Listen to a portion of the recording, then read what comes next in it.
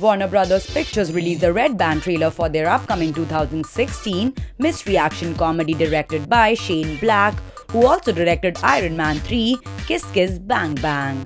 The movie stars Russell Crowe and Ryan Gosling. Set during the 1970s, Crowe, who's playing as Jackson Healy, is a recovering alcoholic, muscle-for-hire Los Angeles private detective and is on top form as an especially violent officer investigating the apparent suicide of a fading female porn star.